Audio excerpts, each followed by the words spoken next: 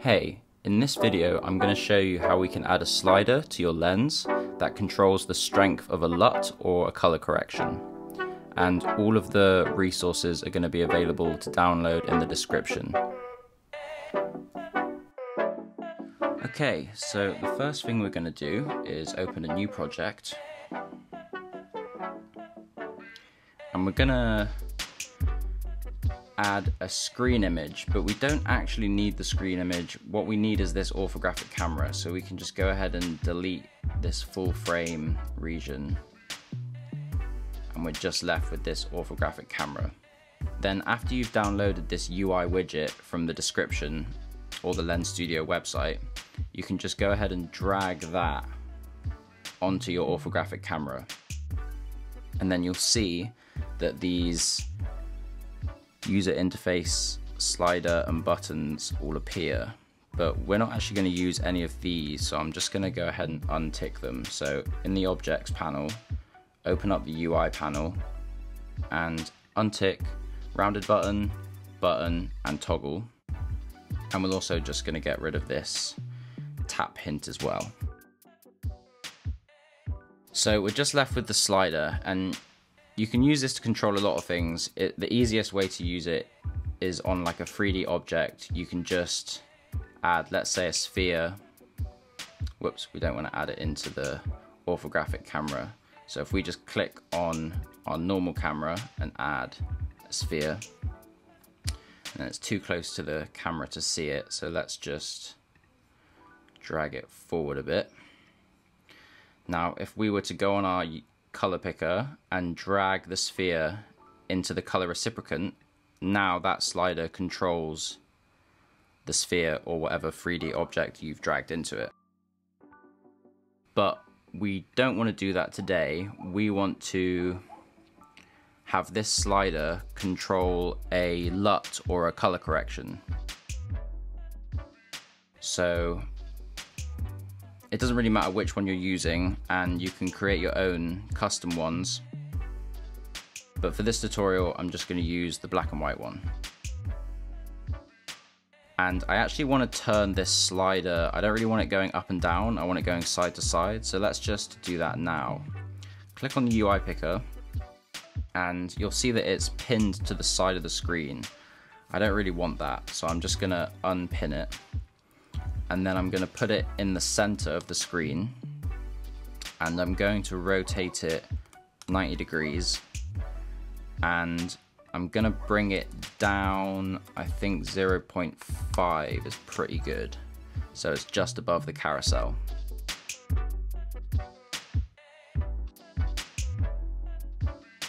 And we don't really want this rainbow because it's going to be a bit strange when it's just changing. It's not really going through a bunch of different colors, it's just from 0% to 100% on the black and white.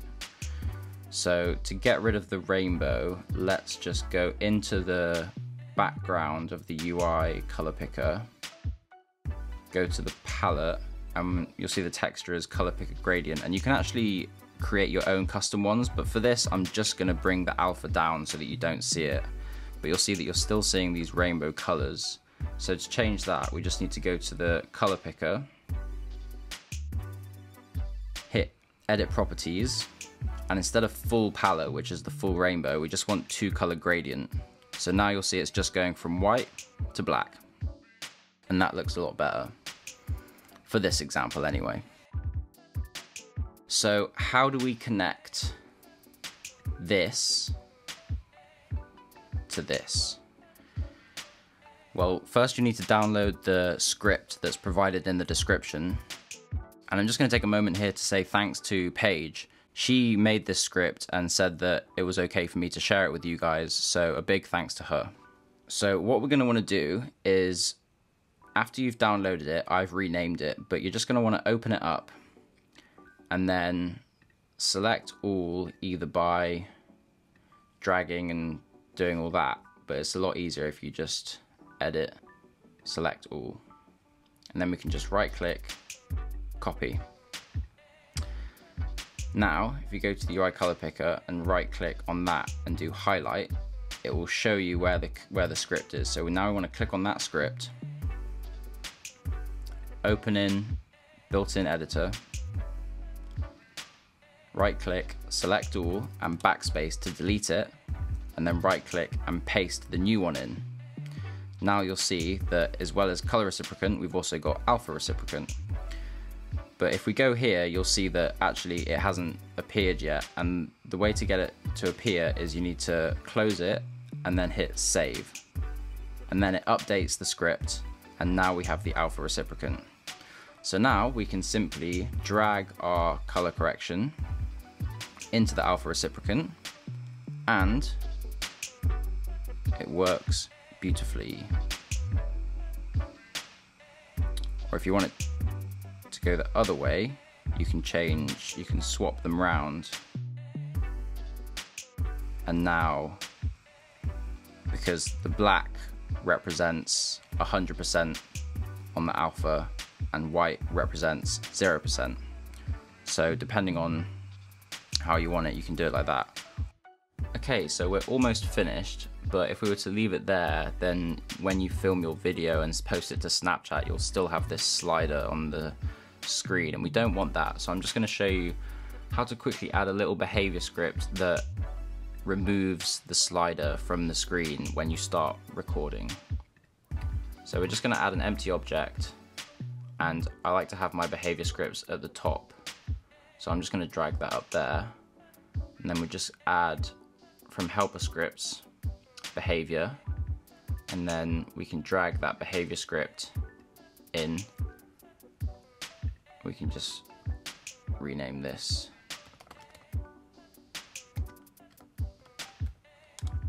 behav script,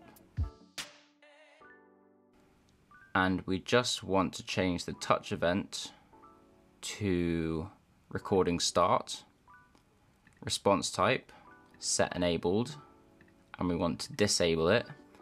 And what we want to disable is the UI color picker. So then that means that when you start recording, this UI color picker will be disabled from the screen. Okay, so I just sent it to my device and I realized that actually minus 0.5 was too close to the carousel. So I've moved it up a little bit just by putting 0.40. But you can just change it around and put it wherever you want, wherever you feel it fits best on the screen, you can put it there. I also realized that we don't really need, because we're not really like selecting a color, we don't really need this big circle popping up above the top. So if you want to remove that, you can just go to palette and untick it. Oh no, not palette, inside palette, cursor. No, inside cursor. Which one is it? Ah, UI pop-up. Untick that. So now we've just got the slider without the little button on top. So if you prefer it that way, you can just untick the UI pop-up. And that's pretty much it. Thank you for watching. Like, comment, subscribe, all of the YouTube jazz, and I'll be back with a new tutorial in a couple of days.